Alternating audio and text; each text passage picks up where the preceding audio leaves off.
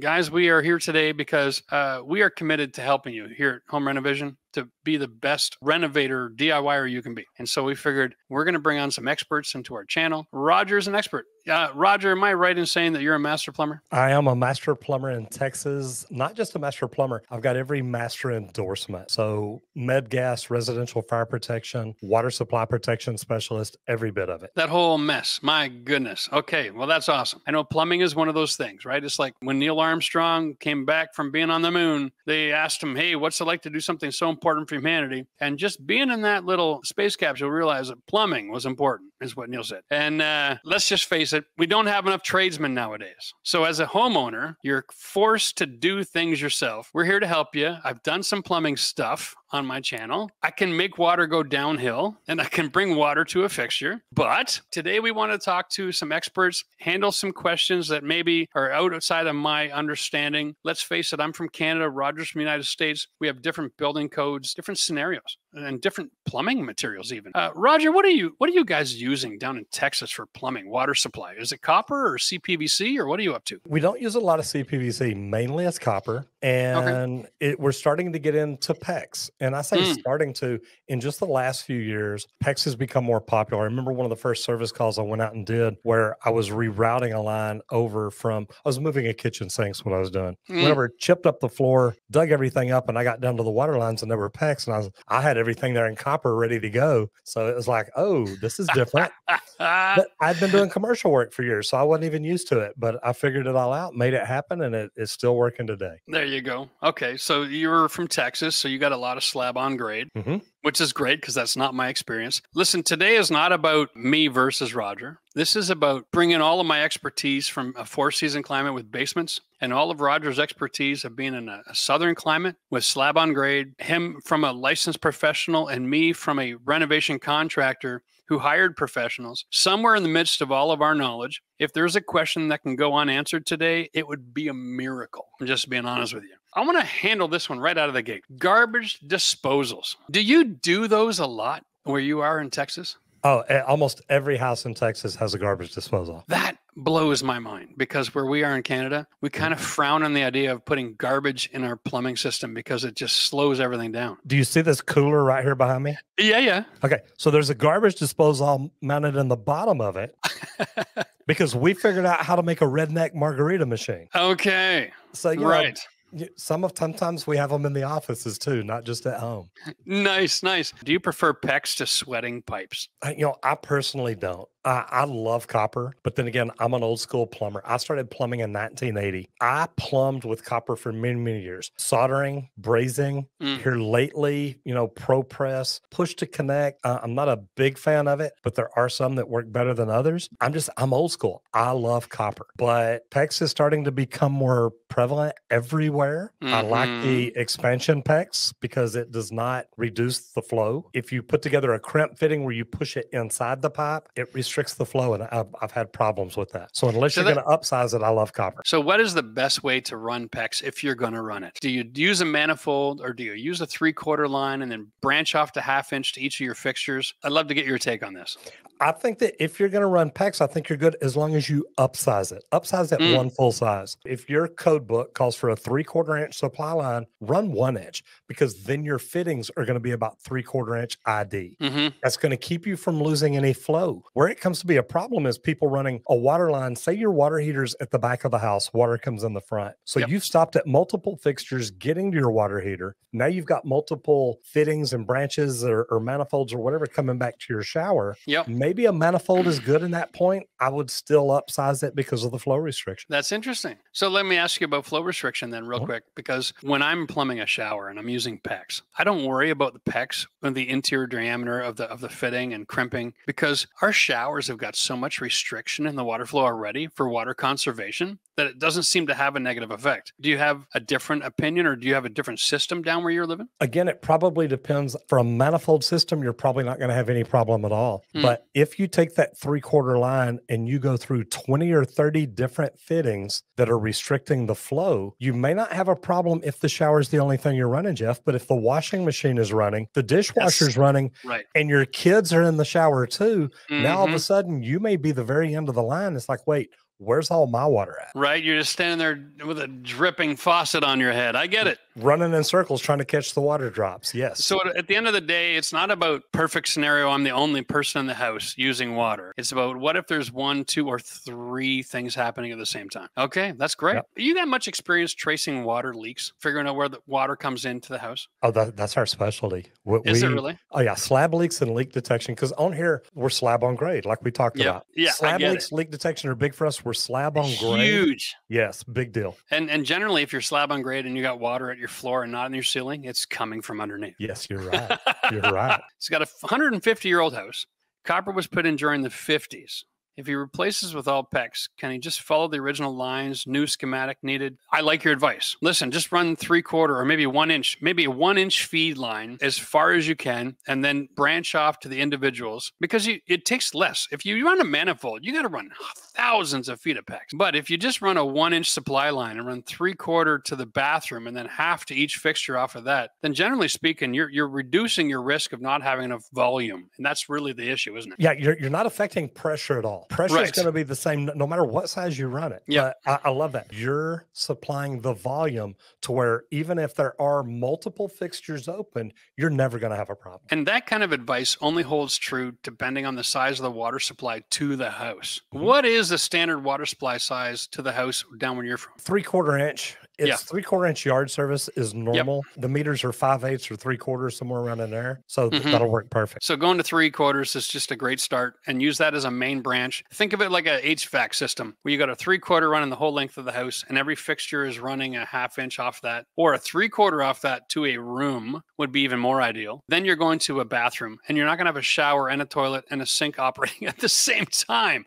But there's no downside to having more volume of water available. So if you're concerned about it at all, just upsize your pipe. It's pennies a glass. And like I say, when you're DIY and you're plumbing, you're making money every damn foot you're putting in. Jeff, think about this. It's not going to cost you that much more to go from 3/4 to 1 inch. You're buying the pipe anyway to replace it. It's going to cost you pennies to upsize it. Do it. You're going to enjoy it much more for a lot longer time. So how much galvanized, or shall we say cast iron, do you have in Texas? Okay, cast iron, we've got a ton of. We used to have galvanized because before copper, they ran the water lines in galvanized. It's all corroded. It's full. I mean, we've gone into houses that I'm surprised by looking at the pipe, water ever even went through it. But for the drain lines, cast iron, we've got under all the houses. That's part of why I'm wanting to build a training center to teach plumbers how to not just use a camera, but use test balls and hoses to get in and isolate the system to find out where problems are exactly at. A lot of plumbers are just walking in saying, we need to replace everything. And what we do here with the houses slab on grade, Jeff, we've got black clay here. We literally dig tunnels and go in and just replace everything. See, like when I'm renovating an old house, and I love it. That's why I moved to Ottawa, because we have houses built turn of the century, like the 19th, not the 20th. And they were all built with granite foundation. And in Southern Ontario, where I'm from, they were all built with limestone foundation. So the houses themselves were deteriorating at the foundation point and causing all kinds of decay. But when I go to Ottawa, all the houses were just standing like they were built yesterday. But yeah, they had all these steel pipes, all the galvanized, all the problems that go with it. And it was amazing when you pull out an 1.25 inch drain line that's 100 years old, and there's just a pinhole for the water to go down. Like, you've got to replace that.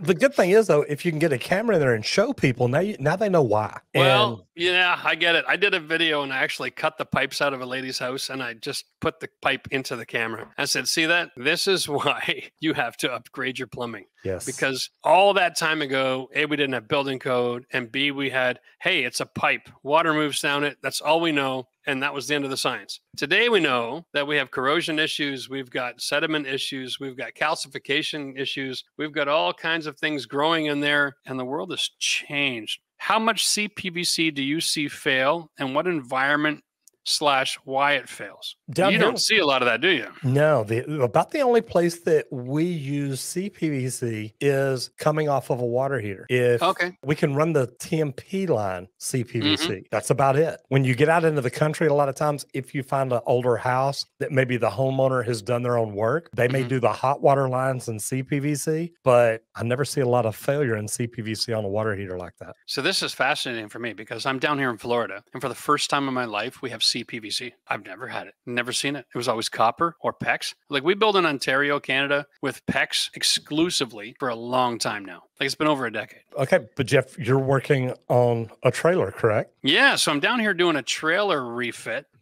my butt. I'm actually gutting it and rebuilding it.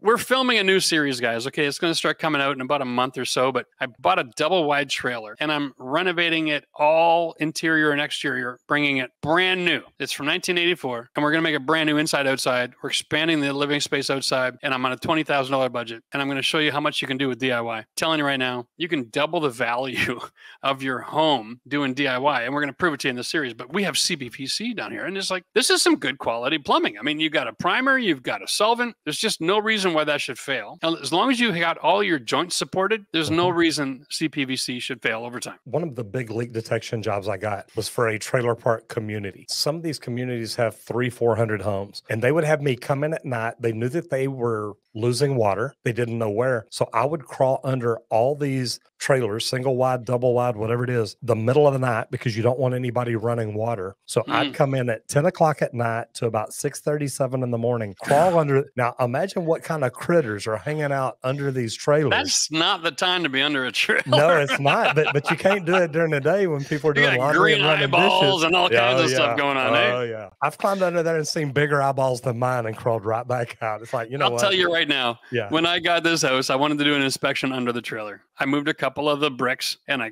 put my head under there after I put my flashlight in.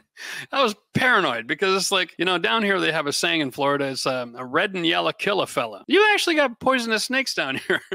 It's like freaked me out, right? Like where I'm from, if it's poisonous, it rattles first. But down here, no, it's a stealth attack. Anyway, I stuck my head under there and took a quick look around long enough to realize that this trailer had been in position so long that the kind of grass that grows here in Florida, it had raised the elevation of the earth about 8 inches from what it was originally. And there was no way I was getting my belly through that hole to go inspect anything. So I had a good look and I was like, okay, that's it. Enough for me. Place looks pretty solid. And that was the end of that. Now listen, I got a question for you, Roger, because we got a community here of DIYers. Can homeowners pull permits to do work in Texas? Yes, they can. Matter of fact, in Texas, you can do any work on your house, any plumbing work. Now, electrical HVAC may be a little bit different, but any plumbing work you're allowed to do if this is your homestead. If you've got it registered with the tax office, this is not just a home I own. I live here. This is my residence. You've got that listed. You're allowed to do anything a plumber can do. Anything. Work on your gas line, work on your water line, work on your sewer line, change any fixtures, any appliances, including a water heater. You have to pull a permit just like a plumber does. Sure. The inspector's going to come out. He's going to inspect it. He's going to give you a green tag if you did things right. He's going to give you a red tag if you did things wrong. And normally he'll be nice enough to tell you how to fix it. Inspectors are our friends, right? They are. Like, especially as a homeowner, I've never had a scenario where an inspector came out and said, you did this wrong and I'm not telling you what's wrong. Yeah, you figure it out.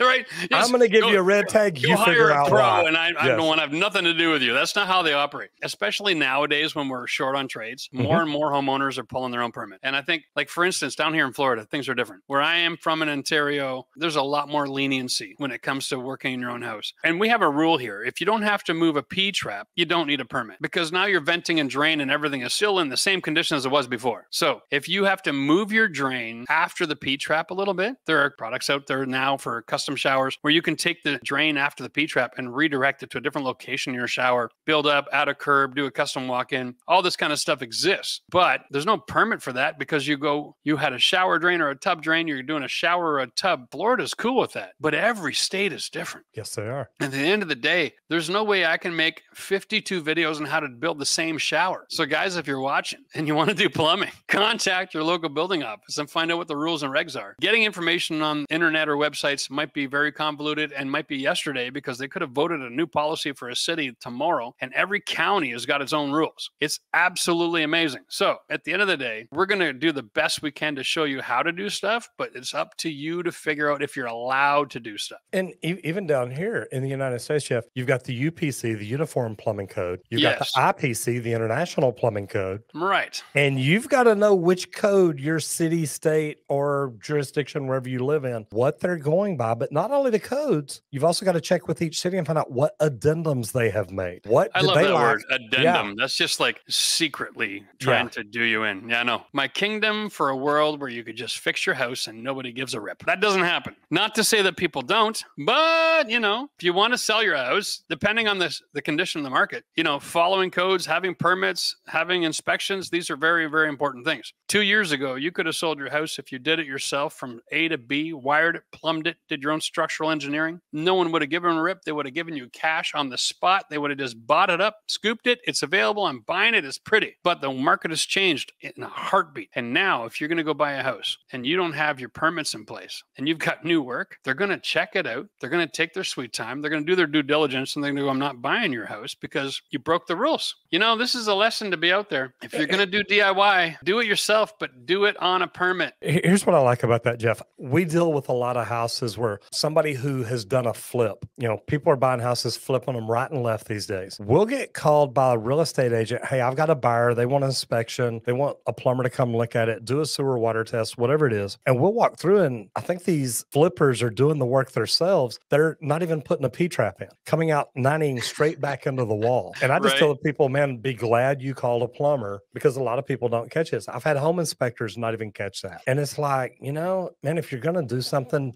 do it right, get it permitted. If you're buying a house, make sure that the work was done and permitted correctly. It really is a big deal. Yeah, if you're going to look at buying a house that's been flipped already, don't get wowed by the new car smell, okay? It's called off gases. That doesn't mean that everything is done right. Stu's got a question here. He goes, at what height inside the walls to run plumbing lines? I'm assuming you mean horizontally.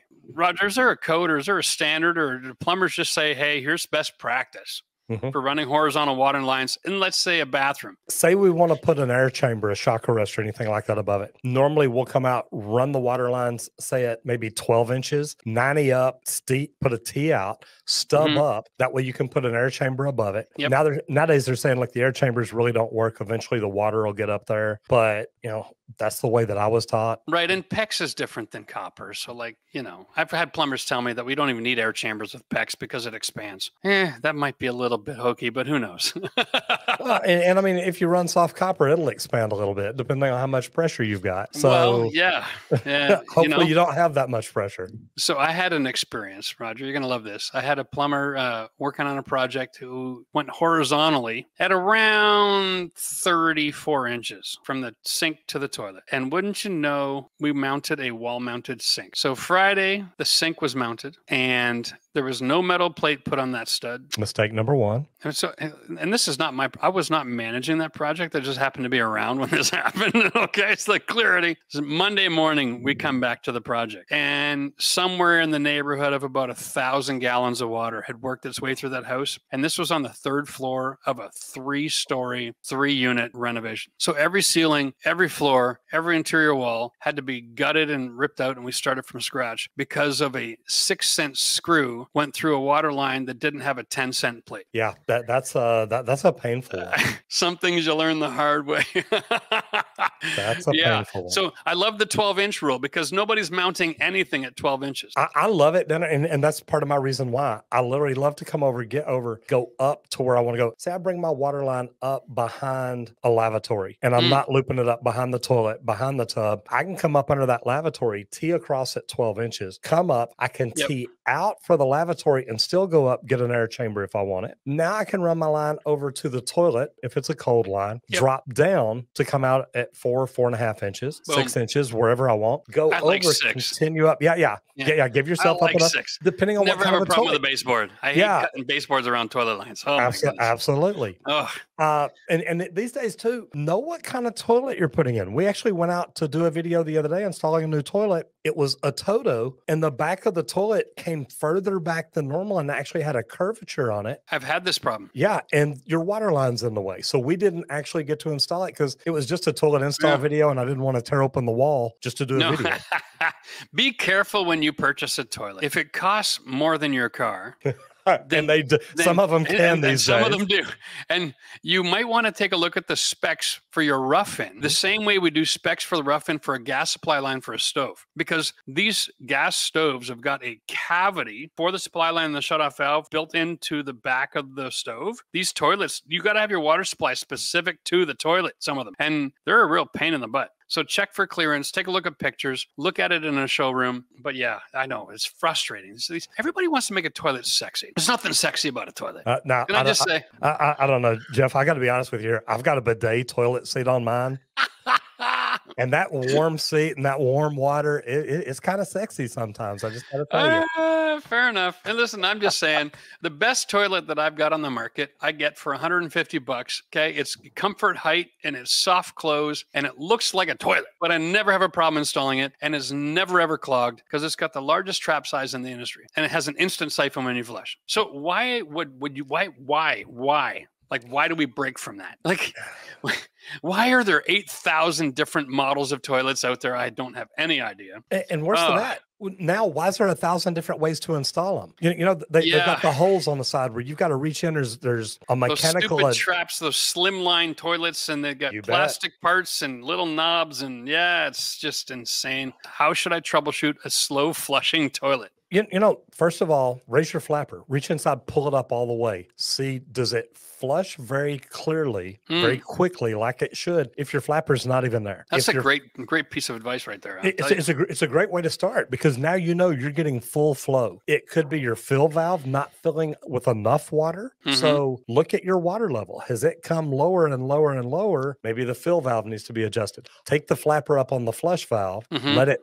completely drain your tank, and watch your bowl. Does it go down like it should? There could be a slight clog in there. The holes on the bottom side of your ring, they could be clogged. There's different ways to clean those out. How old is the toilet? Calcium and magnesium builds up in that ring under the seat, just like it does everywhere else water comes out. Here's another thing. I got some personal advice. In a lot of places where people have done remodeling and they've added layers to their floor, they've added flange kits, right, to extend the flange. And they've done stupid things. And they did it themselves and they bought a double size wax ring. And then they put the toilet in, they set it down and they squeezed it over to the right or something. And they've got all that wax sitting there. So now you've got this beautiful 3-inch hole that's half covered in wax. So if you lift the flapper and you give that structure the maximum capacity and it's still not working, pull the toilet, because I'll guarantee you there's something wrong with what's going on underneath. 9 out of 10 problems we've had with toilets and leaks and problems is the assembly. It has nothing to do with the toilet. It's all of the in-between stuff. That's why I say start pulling the flapper. That gives you full flush. But also we've seen kids flush things down in toilets that get stuck.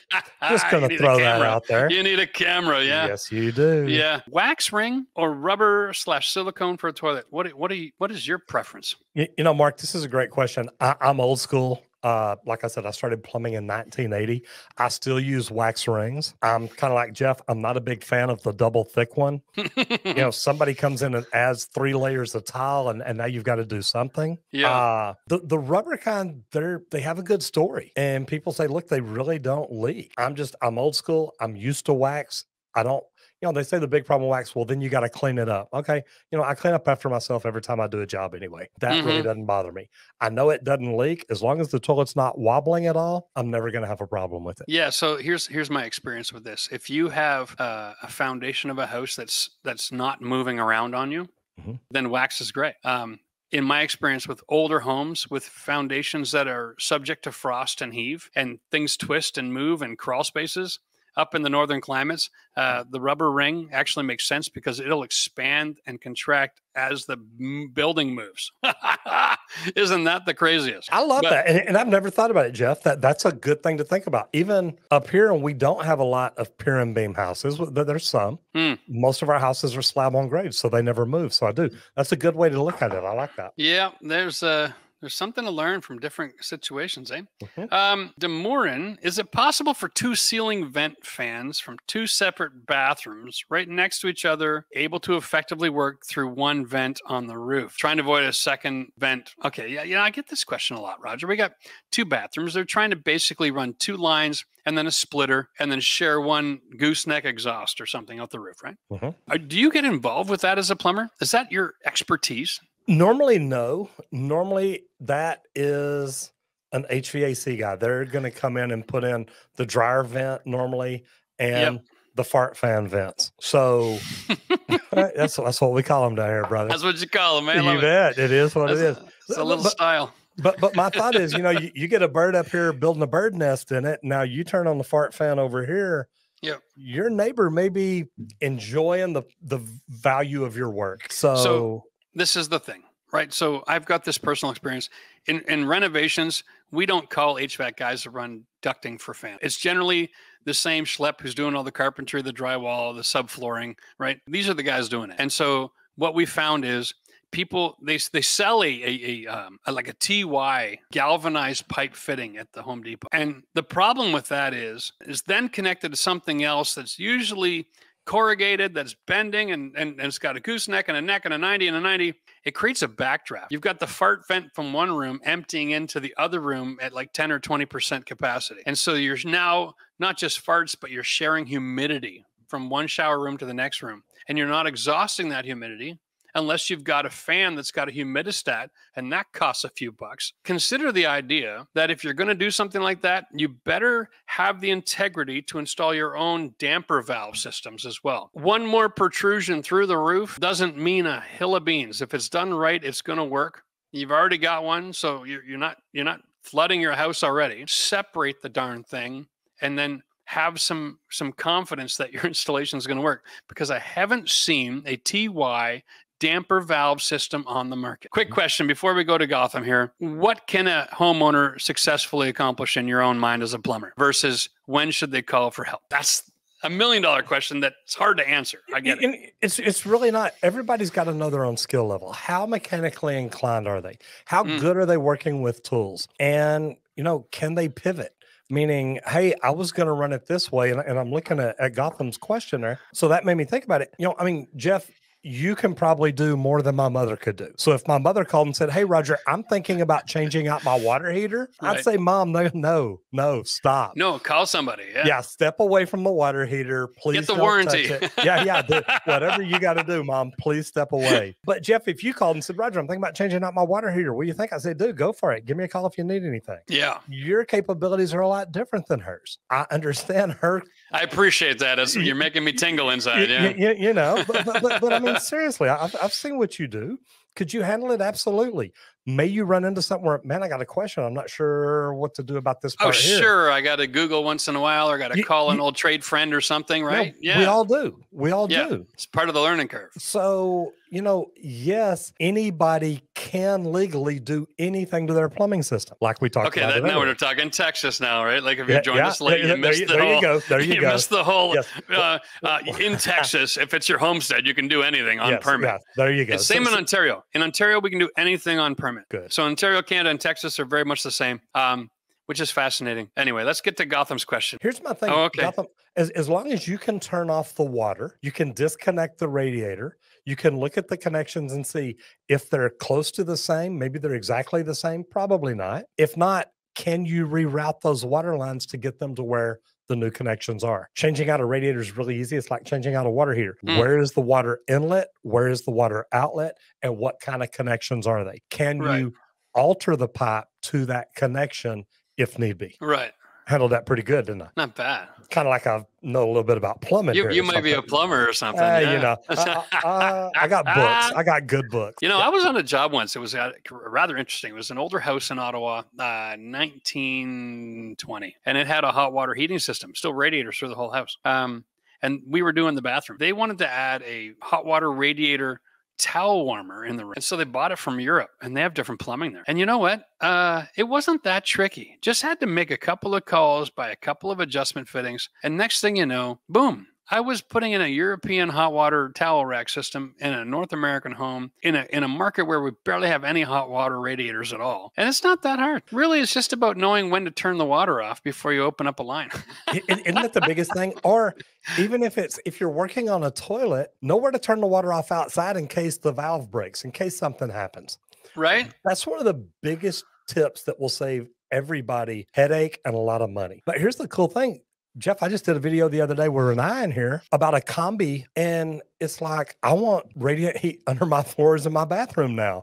We've never done it, but man, the water heater The It's right boiler, there. Yeah. yeah, it makes it easy. So yeah, we can do anything. That's what I try to tell people. If you can look at it and say, "Hey, I want this. I want a towel warmer from Europe in my bathroom." Man, we can find a way to hook it up. It's not hard to do. No, it's just mechanical. It's all about thread size, ID, OD, and how to make that conversion, right? Because there's a couple of differences there. If I have an existing laundry drain, 1.5 inch, which is vented down the line, can I add a laundry sink 10 feet away to the laundry drain, or will it siphon the P trap? Number one, the inch-and-a-half drain, I don't like that. No, it's not big enough for wet venting, is it? No, it's not.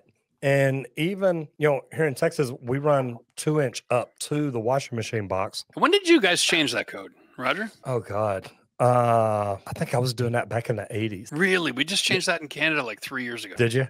Yeah, 2 inch to the water, to the drain for the washer. And then again, that may have been the plumbers that originally taught me, because now that I'm thinking about it, I think the code was 1.5 inch, because I always asked why they did that. The other one I don't understand is why a tub drain can be 1.5 inch, but a shower drain has to be 2 inch. Isn't that nutty? We're putting the same tub and shower valve in. Yeah. And even on the tub that has the 1.5 inch drain, you don't have to go through the shower head. You can open up the tub spout, which just pours water in it. But that one can get the smaller drain. So yeah. So in Canada, we have 1.5 to both, but then we have to put in an adapter to the 2 inch because the fixture is made for the American plumbing code. You bet. So here's the deal. I would not add, if you've got an existing laundry drain line. Okay, so it's not necessarily a washing machine, laundry drain, which is vented down the line. Can I add a laundry sink 10 feet away? If you're not, you can probably do it and not have a problem with it. With the vent further down, I think you're going to get too far away from your vent. I think it's going to cause you problems, and it could cause you to siphon out the P-trap on the other one. My thing here is, if you're moving a laundry sink 10 feet away, that's the extent of your clean out length. Like we have 12-foot clean outs on these lines. And if you're moving your laundry sink that far away, is it your intent to drain your washing machine into that laundry tub? Because if it is, then maybe you really need to consider upgrading to 2 inch and get to that wet vent line. Because it's like, if you can see it and it's like, then just upgrade it. Follow it back to where it joins up with the drain and change out the Senti or whatever. Yeah, update to 2 inch. And look, though, he's not just talking about moving it, he's adding another laundry sink. So now you got 2 sinks on there. It may be smart to go ahead and come up to 2 inch. If you can even add a relief vent further in, go back and tie it in. That could save you some problems too. Here's one of the crazy things, because here we are giving you advice, and obviously you're not doing it on permit, or you'd already been told by the permit officer when you're pulling it that you've done it wrong. So listen, when in doubt, all right, just oversize it. Yeah, there's never a problem with going bigger. All right. So if the question is it going to handle it? It's like, you know what? Sometimes you need a V8, not a V6. So just update the pipe and go bigger, and you won't have to worry about it, because a 2 inch water line can handle anything in the house except a toilet. 60 split foyer, Maryland. Main water spindle valve is leaking at the stem nut. Can I shut off at the curb and replace the innards with a new valve instead of desoldering? Possibly so. The first thing is, if it's just a packing nut leaking, have you tried just tightening up just a little bit? A lot of times that can happen. And I don't mean just crank down on it, but I mean, as long as your valve's open, and does the valve work? Have you serviced it lately? Will it open and close? Will it shut off water to the house like it's supposed to? If it does, what I'd like to do is open it up, turn it about 1 full turn closed, take a wrench, tighten that packing nut just a little bit. If you can shut off water prior to it, you can possibly undo that nut and replace the packing inside of it. That keeps you from having to solder in a new valve. So are we talking here about, because there's a couple of different valves in my mind. One of them, they have gaskets, right? And when open and close, there's 2 different gaskets. And sometimes these valves, they're open for so long that the other side of they just start to, right? They're not going to make it. They're not a quarter turn ball valve. There's a lot of old valves out there that have got gaskets that need to be replaced. Is that what this is we're talking about? They're calling it a spindle valve. I'm assuming this is either a gate valve or globe valve, something like that. So you guys are all talking plumber talk now. So you've lost me. Is right at the water main going into the house? Well, that's what they're saying. The main water valve. So I'm assuming it's the one by the house, not at the meter, because the one at the meter's on their side. Yeah. Okay. Yeah. Interesting. All right. Well, there you go. Maybe. But at the end of the day, at least if you got the ability to turn off the water at the road, right? You can depressurize your line and you can take things apart and you're going to replace whatever needs to be replaced. So that's a benefit. Jeff, before you get in this question, let me ask you that. Y'all's meters are out by the road, I'm assuming, like ours are here in Texas. Not a damn chance. No? Where's y'all's meters? In the house? We run our water lines at least 5 feet below ground. Okay? Because our frost line is 48 inches. I get it. So it comes in underneath our basement slab. And then we have a main shutoff valve in the basement. And then we have a water meeting, or like a meter. And then we have another shutoff valve in most cases above that. And yeah. So when we want to turn off the water, what we do is we go to our basement and we go to the wall of the home that's closest to the street. And then we just look around for wherever that valve is. I love it. I think that's fantastic. When I was down here in Florida and I had to do some plumbing work here, I opened up the little green box in the yard and all there was mud. And I'm thinking to myself, how many years has it been since someone's turned this valve off? Yes. And I don't know what it looks like in there. So I called the city up and said, hey, you guys want to come and clean this out because I got to turn off my water and I'm afraid I'm going to wreck something. And sure enough, there were all kinds of loose wires and control mechanisms and just stuck in the dirt. And these guys, they knew what they were doing. They cleaned it all out. And I was like, wow, that is ridiculous. And he goes, well, every time it rains, it just washes it right back in here. And I'm like, okay, now it makes sense. Anyway, I got a toilet that rocks back and forth. Oh, well, you got more problems than you know about right there. And a slow flush. Would this be because of air getting into the system from the toilet flange? No. The more air you have in your system, the better it flushes. So that's a no. If it's rocking back and forth and it's a slow flush, I'll guarantee you it's a toilet install issue. Somebody didn't know how to install your toilet and they squeezed wax in the wrong spot. Or it could just be a really cheap toilet with a really good brand name on it. Or even that, the flange itself. The flange itself could be old. There could be a leak. It could have maybe not been installed properly and water got out around that wax ring.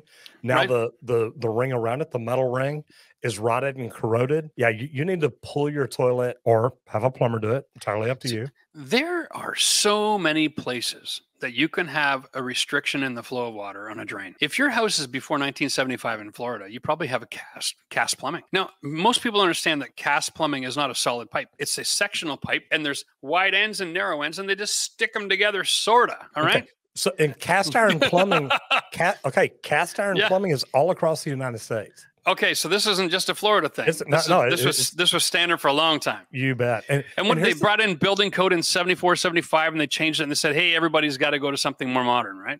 Oh, no. When I started plumbing in the 80s, we were still using cast iron here in Garland. No kidding. Oh, wow. Yeah. And it's funny, Jeff, because that's one of the first things I remember from being on this particular job, and I was still an apprentice. I remember the inspector saying Garland will never go to PVC because it's unproven, it's untested, and we know cast iron will last forever. Mm-hmm. Mm-hmm. Yeah. Well, you know what? Forever does not hold true. So here's the deal. Yeah. The wonderful thing about cast iron, every joint is kind of sealed, and as water runs through and things corrode, it seals up. That's how that works. But if you got a tree anywhere in your vicinity, those roots are looking for water supply, and they're going to find their way through that joint. And they're going to go from a 1-inch thick root down to a nanometer and then show up in your pipe and go back to 1 inch again and grow a tree of roots right there in your water pipe. And that's how they're going to operate. You could have a problem with your toilet. That's not your toilet. It's not your plumbing. It's not your extensions. It's not the plumbing in the house. It's not the plumbing under the slab. It's the plumbing from the slab to the street. At the end of the day, the toilet moves a lot of water real quickly. The only other thing in the house that moves water that fast is your washing machine. So if that's having problems backing up as well, then maybe you should take a look down the line and get somebody in there with a camera and inspect it. But if your washing machine is working fine and your toilet's slow, yeah, it's probably a toilet problem. How have the advances in tankless water heaters changed? And are they now worth it over the classic tanks? Worth it, I mean, as far as the investment, I imagine. I know my answer. Tell me what you think. Well, I remember when they first came out, anytime we installed them too close to the fixture, we had problems making hot water. There was something about the flow rate with proximity to the tank that we had issues with here in Canada. I know it's fascinating, but we couldn't understand it. But every time we had one of these like on-demand water heaters that was within 6 feet of a bathroom, the shower never got hot. It would just switch back to cold all the time on a regular basis. And there's probably a sensor issue. So we just learned as renovators to move them further away. For whatever reason, it worked. Wow. And for whatever reason, I hated them because of that, because I could not deliver a consistent result. And so I steered clear of them for a long time. Well, here's my experience. And I think that they are getting better. I think they're getting a lot better, to be honest, because number one, as long as your plumber, or you, if you're doing it yourself, does a gas load calculation chart, meaning you know how many BTUs your systems are using, you know everything you need to know about your system, and make sure your current gas system can handle the load of a tankless. A tankless water heater has to be 199,000 BTUs or lower. Once it goes over 200,000, it's a boiler. Yes. Whole different set of rules. Mm-hmm. A normal tank top water heater is 40 to 50,000, really 30 to 50,000 BTUs, depending on the size of it. So think about this. You're going from a 50,000 BTUs to almost 200,000 BTUs. Most gas meters aren't regulated or big enough to carry that much gas, depending on what you've got installed. So the first thing you need to make sure is you need to do a gas load calculation chart to make sure you've got a big enough gas line from where it comes in at your meter through your house to where the tankless heater is going to go. Start with that. The vents are getting easier. You can now vent most tankless water heaters in PVC or Centrotherm, which is a product that has a metal lining in it. So a lot of different things you can do, but yeah, I think that the advances are phenomenal. I spoke at KBiz about these new tankless heaters that have memory, so they're learning your usage habits. They put a comfort fitting in at the furthest point. It can circulate water to make sure you have hot water circulating in your line before you ever get in your shower. That's a really big issue too. It really is. Yeah, really is. Having circulation in a line like that, it makes all the difference. And I think that's where we're running into problems because let's just face it. In Canada, we were using flow restriction, everything in a bathroom. And so the water's hardly even moving. And so the tank is going, am I on? Am I off? I don't know. I'm confused. It's having an identity crisis, really is what it was. So by having that flow, like recirculation system, kept the water moving, so it kept the tank on. And I think that ended up being the solution. The only other thing I'll say about these tankless systems is this. My advice from my gas guy last year, and this has probably changed because, the world's gotten more normal. Don't put in a tankless system because there are so many different systems and so many different parts, and no one's keeping parts in stock. So when it fails, it takes weeks, if not months, to get replacement parts because everybody is trying to get into this game and they're always changing their specs and they're not keeping stock on parts for repairs. And so I thought that was really interesting insight coming from a gas tech. Are things more normalized? Are they more standard now? Like you can't put a Chevy engine into a Ford. I get it. But, at least if you've got an issue with most plumbing, you can go down to your local building store and you can pick up a fitting. What's it like out there, Roger? It's getting better. We went through the big freeze that made it all the way down to Texas a couple of years ago. And at that point, you couldn't get parts for anything. Yeah, I know. Thanks for that. You bet. Yeah. We tried to send it all up to y'all. Is the crimping tool for copper lines just as secure as soldering? What tool is best? Is there a crimping tool for copper? Well, I'm assuming that she means either for ProPress, because they've got the crimp fittings now. Yeah. That's the only one that I can think of. Is it just as secure as soldering? No. We've actually we built a blast chamber out here so we can. I've got a 10,000 PSI hydrostatic pump, so we can blow stuff up, and I love it. That's fun. It's all plumbing. Yeah, so we stick pipes in, pump it up, and see what happens. And we did this because of a sponsor. We wanted to test their product, make sure it held like they said. Nice. Look, it crimp, none of it. Push to connect, PEX, it doesn't hold like solder. We cannot even get a solder joint to blow apart, even up to 10,000 PSI. So it's the copper will blow a hole in it, the cap on the end, anything will blow apart except for the solder joint. So is it as strong as? No, nothing's ever going to be. Doesn't need to be that strong. It doesn't. In most situations, right? That's the other question, though. Like it doesn't. Yeah. When we come down to it, people want to know what's the best. Right. And the answer is, how good are you at soldering? And if you're not any good at soldering, then a good solid ring crimp tool for PEX is good. Expansion PEX tool for another couple $100 is better. CPVC water supply lines is still great. At the end of the day, there's really no wrong answer. There's just different options, right? We're really talking Ford, Chevy, Dodge, or GMC. Like pick a truck. Like it really, as long as you install your plumbing with integrity, because it all comes down to the installer, right? Then you're going to be fine with either of those options. They're all rated for a 50-year build. The question is, what's going to last longer at the end of the 50 years? And my answer always is sell the house after 45 and don't worry about it. and hey, pull a permit and get it inspected, and you know you did it right. As long as somebody else says, hey, this is what needs to happen, then who really cares? All right. He's got an 11 by 17 hole that he dug down and put 4 inches 3/4 rock, compacted it down. I've not poured slab yet, but this hole just fills with water. Yeah, that's not really a plumbing question. It's not. The only thing you might be able to do is build like a sump pit area. Yeah. To where any water there has a place to go, and then you can pump that water to somewhere else. Really, at the end of the day, that's what it is. If you have groundwater underneath your slab, the only way to solve it is to dig a deeper hole and put a pump lower than the water line. And then it should evacuate that water to the point where you can move forward comfortably. Now, I know houses that are out here in Ontario, we get this all the time, and some of those sump pits, they're running 3 or 4 hours a day. Like, it's not abnormal, but that's because they are fighting a battle that's so far down from anything that's affecting your house. You know, it's kind of like if the pump was another foot higher, it might only run 10 minutes every day. But we try to get as extreme with our approach to dealing with water in a foundation as we can, because water is not your friend underneath your house. And that's just the way we work it. So yeah, if you have one sump and it's working too hard, put in a second, all right? And then put in backup pumps in each of those lines as well, and whatever it takes. Because at the end of the day, 2 sump pumps with a backup pump in each of them in a house is still only going to cost you $1,000. What's $1,000?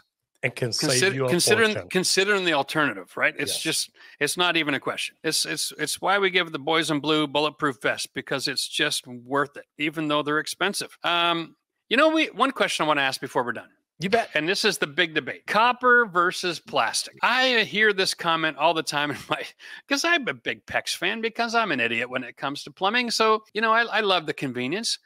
Is there any truth to this rumor that the PEX is like toxic to the human being versus copper versus anything else? Is that something that your industry really pays attention to? I don't think most of us do. California's outlawed some PEX because they're like, look, it leaches chemicals into the water. I don't know if y'all know this. There's chemicals in the water anyway. Yeah, last time I checked. You know, there's a bunch of chemicals in the water. Yeah. Yeah. Or the chemicals there's a little heroin, in it, there's a little crack, there's a little bit of this and that. You know, and everybody in the United States, that there's there's a website, ewg.org, something like that. Okay. They can literally just go and put their zip code in, yeah, and it will tell them all the contaminants in their water that are well, first of all, it'll tell you all the contaminants in your water. Then you can scroll down a little bit further, it'll tell you all the contaminants in your water that are above the recommended levels. Yes. One of the biggest ones that always come up is arsenic. Okay. Now, arsenic. Don't want some of that. Yeah. You know, that's high up on the list of things you don't want in your water. And my thing is, look, if that's allowed in the water from the city, what can the plastic pipe be putting in it that's any worse than that? Well, you know, I'm always thinking of if water quality is a concern, then get yourself a purification system underneath your drinking water supply in your sink. Well, and I'm gonna take it further, Jeff. Yep. If your water is really that big of a problem, put in a whole house water filtration system. Yep. Because your body absorbs those same chemicals when you're even in the shower. Yep. When that water runs on you, your body sucks the chlorine and magnesium and calcium and everything right out of it before that water ever hits the drain. Yep. If water quality is really a problem to you and you're really worried about the water you're putting in your mouth, be worried about the same water you bathe in. And think about a whole house water filtration system. At the end of the day, it's a $10,000 solution. Yeah. And you can have 0 parts per million water if you want it. Mm-hmm. And you know what? Move on. Because then you're going to just go out into the world. You're going to get in your car, drive down the street. And when's the last time you changed the air filter on the intake on your car? Like, like there's so many places to get toxins.